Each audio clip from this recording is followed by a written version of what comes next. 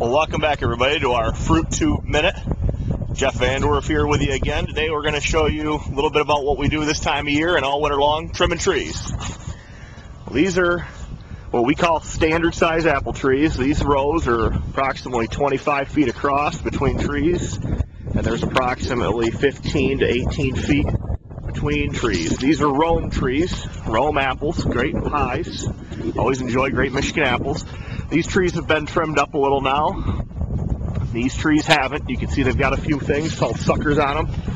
Brush here in the row that we trimmed off. The machine we use to trim this, that I'm walking towards right now, this machine's called a Brownie. Built by a small family-owned company here in Conklin, Michigan.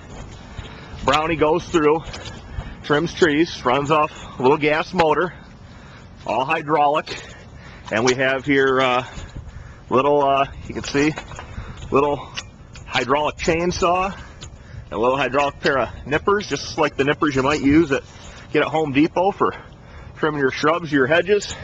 That's what we do here. We go through and we use the loppers and use the gun to trim the trees up.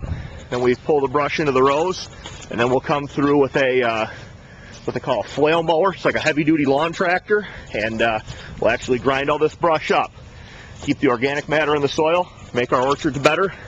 And the wood actually helps hold the grass together a little bit in the springtime when it gets muddy, so we don't rut up the orchards quite so bad with our tractors when we're putting our first applications of fungicide on. So that's about the excitement you're going to see in the orchard here until we start spraying here in another couple weeks. You can hear the packing shed going across the street. This is where a lot of the apples go to get packed. We'll make that another video someday.